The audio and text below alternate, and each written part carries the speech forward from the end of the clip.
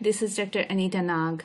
I am an assistant professor of chemistry and my special area is biochemistry. In my lab, we study how viral proteins interact with host proteins and how this interaction can disrupt normal activity in the host cell. For this, we chose a non-structural protein 1, a special protein from coronaviruses.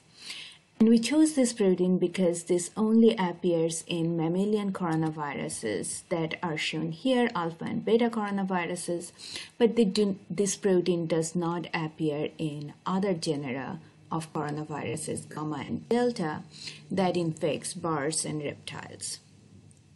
Specifically, we are interested in this protein in the zoonotic coronaviruses, such as SARS coronavirus 2, which is responsible for the current pandemic.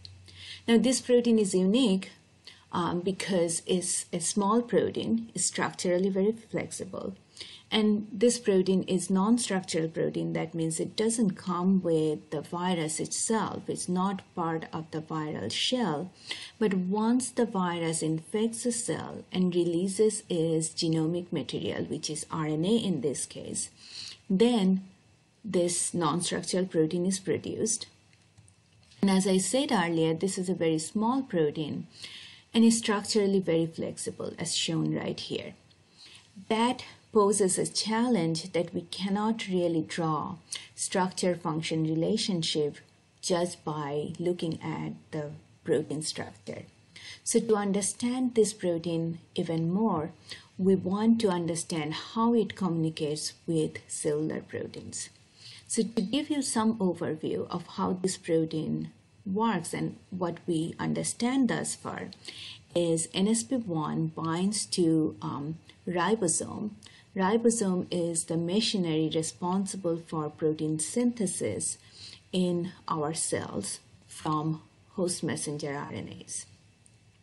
And since it disrupts ribosome assembly in the host cell, host protein synthesis is blocked.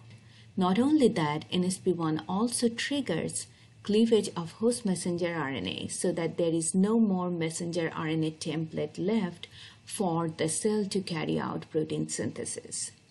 Therefore, gene expression is blocked in the host cell. Now, surprisingly, this protein also interacts with the viral RNA. However, it spares the viral RNA from going through cleavage and degradation.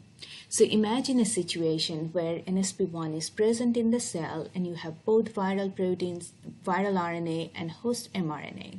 It only degrades host mRNA but keeps the viral RNA protected so that viral RNA can undergo protein synthesis and can take over the cell's regular activities.